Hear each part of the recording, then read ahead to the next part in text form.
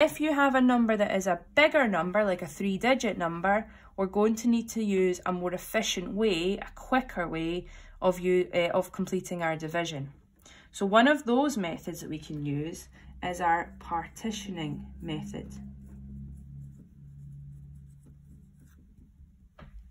Okay, so if we are partitioning, we are thinking about our place value. We're thinking about what each digit actually means, splitting it up, and then completing each digit as it stands.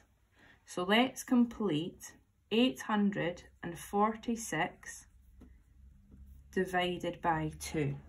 Okay, so if we're partitioning 846, we are breaking that up into the hundreds.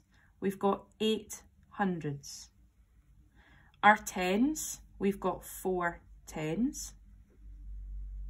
And our ones, we've got 6 ones. Okay, so if we are breaking this down, we've got 8 hundredths, which we can write as 800, or we can write it as 8 hundredths using our words. So 8 hundredths divided by 2, well, we know that 8 divided by 2 is 4, so that will give us 4 hundredths. Okay, so that is our hundreds dealt with. Let's now move on to our tens. We've got 40 in our tens, so that can be written as 4 tens. So if we're looking for 4 tens divided by 2, well, we know that 4 divided by 2 is 2, so we've got 2 tens. And the last column we have to deal with is our ones. So we've got 6 in our ones. So if we're doing 6 ones divided by 2, we know that 6 divided by 2 is 3, so our answer is 3 ones.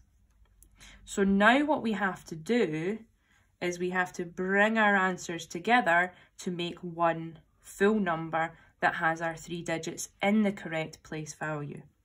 So 400, 2 tens, and 3 ones.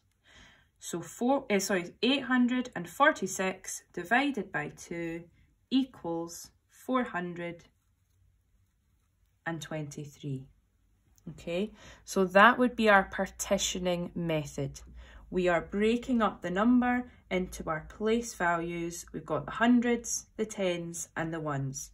We work them through separately, and then we put our numbers back together at the end to get our final answer.